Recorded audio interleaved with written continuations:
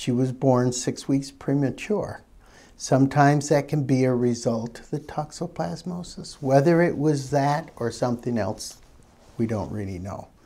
The only thing we really knew when she was born is that she had the microcephaly.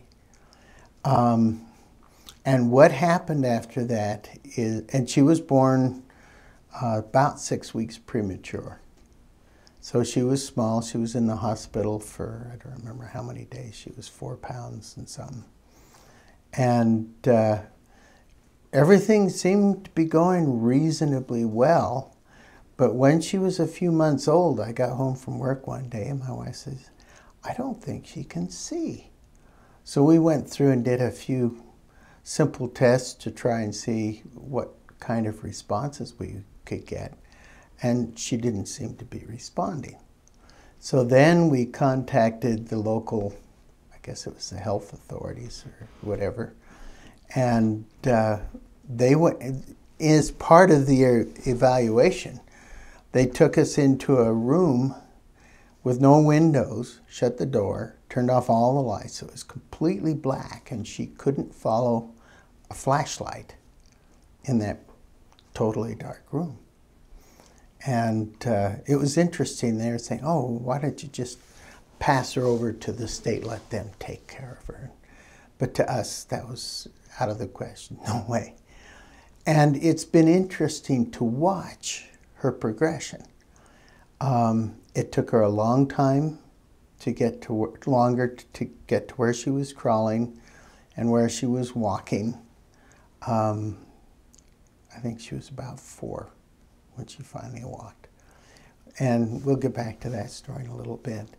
But it was interesting at first.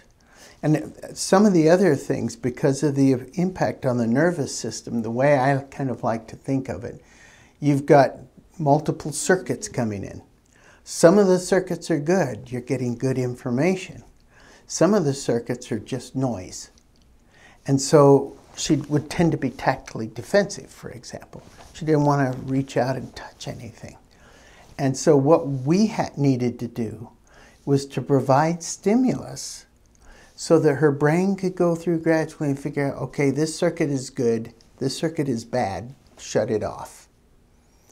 And so like my wife would go through and rub her arms and rub her hands and go through other kinds of things like that to provide the needed inputs so that over time she got to where that completely went away. That wasn't a problem for her anymore.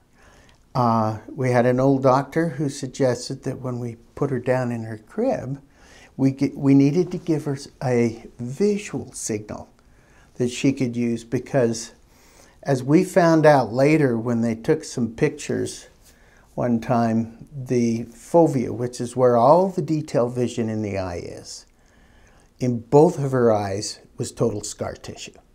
What that means is all her fine vision in both eyes is completely gone. That means she can't lock her vision together and get depth perception, so that was out of the question. The visual acuity in the peripheral vision, people don't always realize this, is not nearly as high as it is if you, with your fovea. Your fovea, the sensor density, that's where you see all your detailed vision, is very high.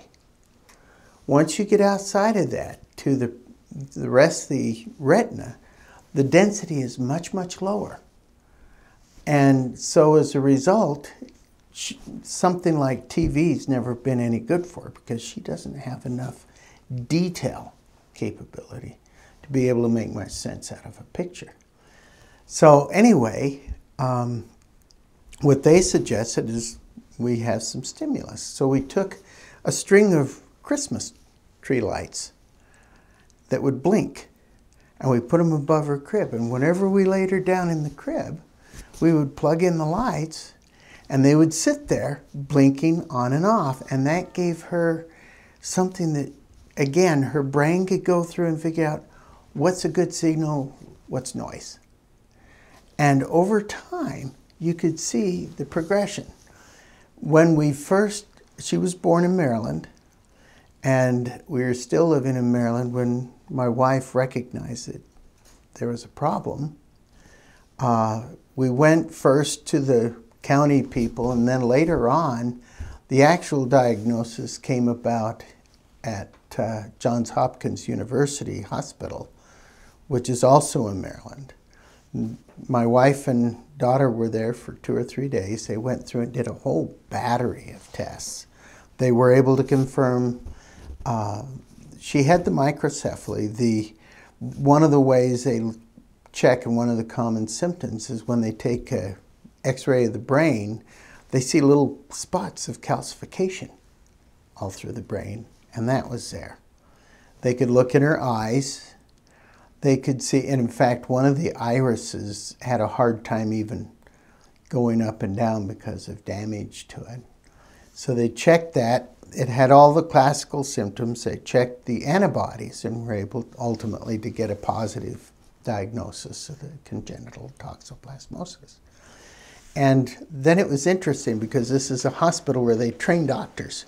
So they took all the doctors they had in training through to see her, because they rarely had a chance to show them someone who had all the classic symptoms of congenital toxoplasmosis. So anyway, before we left Maryland, we had a patio door at the back side, and she could find her way to that brightly lit patio door. She could tell it from other things, so she was making progress.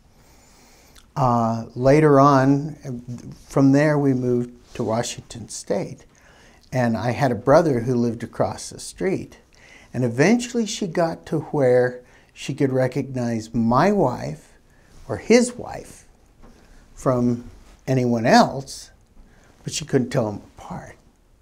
But she was making progress. The depth perception was interesting. One day we were walking, and it happened to be at church. They had a sidewalk that went this way and another one that came in at a 90-degree angle. And the brushing that they did on the concrete was in a different direction. She has no depth perception. And I was just letting her go on her own, and she got down and crawled across that interface because she didn't know what to expect. She has since learned, when she sees like a typical curb, she's not sure if it's going to go up or if it's going to go down, because again, no depth perception. So she's prepared. She's learned certain kinds of things. Oftentimes when she goes through a doorway that may have a stoop and there may be a step and so forth, she tries to be ready for whatever is there. If we walk her down a handicap ramp, which is nice for her because she's still slower going up or down stairs, we'll tell her no step to let her know that she doesn't have to worry about it. She understands far more than she can express. We'll get back to that. So anyway, over time, she got to where she could do that. Then she could tell the two, my wife and my brother's wife, apart. Maybe I ought to talk about walking at this point. She crawled for quite a while, and then she got to where, like a child does, she would cruise around, and she seemed to be ready for it. And so what we did is we had a hallway that was probably 20 feet long. And she always liked to go to my wife. She's been my wife's shadow her whole life. So I would hold her, and all she had to do is take one step to get to my wife. And then I'd take her back, and we did that 2 or 3 times. So she took the one step without holding on to something. And then after she seemed to be doing that confidently, we separated a little more, so now she had to take 2 steps. And we did that for a little while and then kept adding steps, so that by the end of that evening, she was going clear down the hall to my wife. She hasn't stopped walking since. So, and that was, if I remember right, she was 4 years old. So it was later. But she learned how to do that. She goes through and she makes actually pretty good use of her peripheral vision. When she first started out, if there was something in the middle of a floor, she could tell, okay, there was something that was a little different colored. And she'd make a great big dodge around it because she didn't know what it was or how big it was.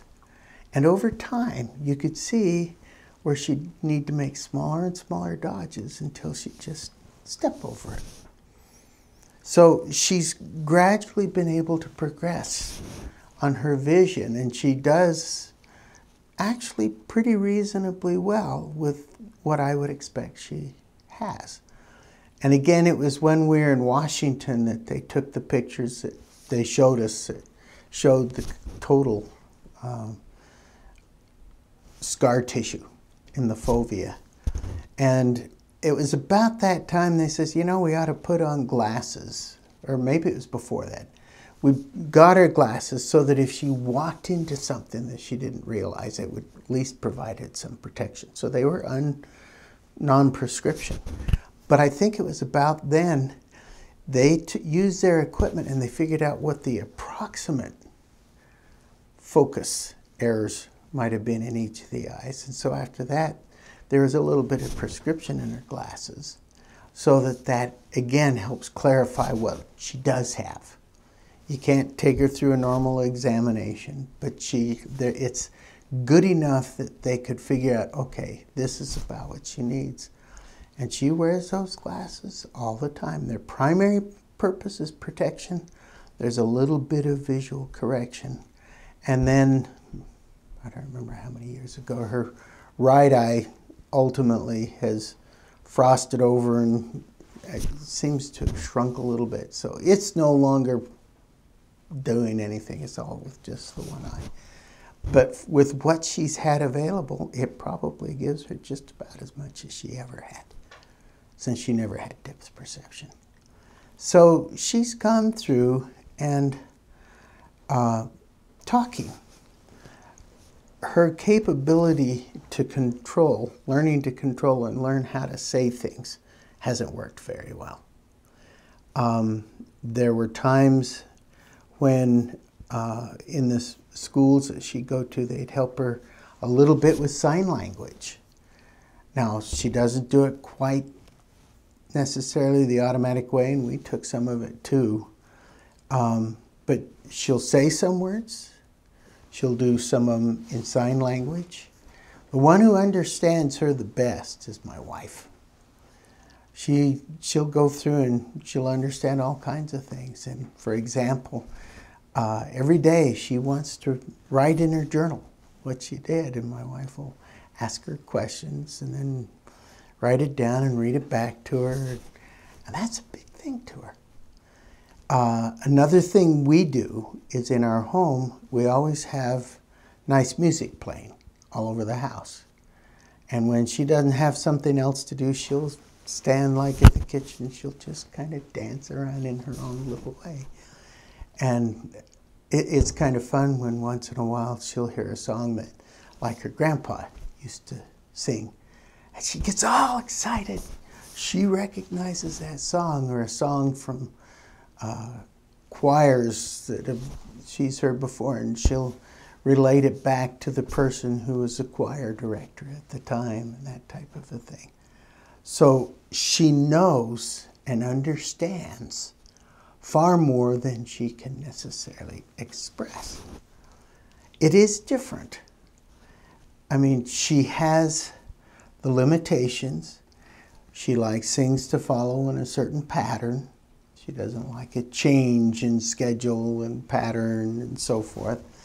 And sometimes, you know, I guess like anybody where they've got those limitations, there'll be times she'll get impatient or upset. But actually, generally, she does quite well. We have never, ever regretted keeping her with us. Certainly her life, from what I've seen at times when I've had interactions with those kinds of places, has been far richer staying with us than it ever would have been had she'd been relegated to, besides that. And I'm going to be blunt. Heavenly Father sent her to us. We're not going to slough her off. We're going to hang on to her and do our best that we can with her. And hers is probably just about as severe a case as normally you would ever run into. Overall, she didn't have the hydrocephaly. She had the microcephaly, which is unusual. The hydrocephaly is apparently more common. But the three basic things is a hydrocephaly, the calcifications in the brain, and the eye damage. Now, I don't know whether the nerve damage is just in the brain or if it may be in some of the other nerves. But one way or another, the signals don't always get, and that's where, like, the tactile helped, the light, blinking lights helped. That gave her something where I couldn't tell you what would have happened had we not had them, but I suspect it probably helped her learn to use what she had a little more effectively and sooner, which helped her in all her other adaptations, because if she got each thing out of the way, then that's one less thing she has to struggle with.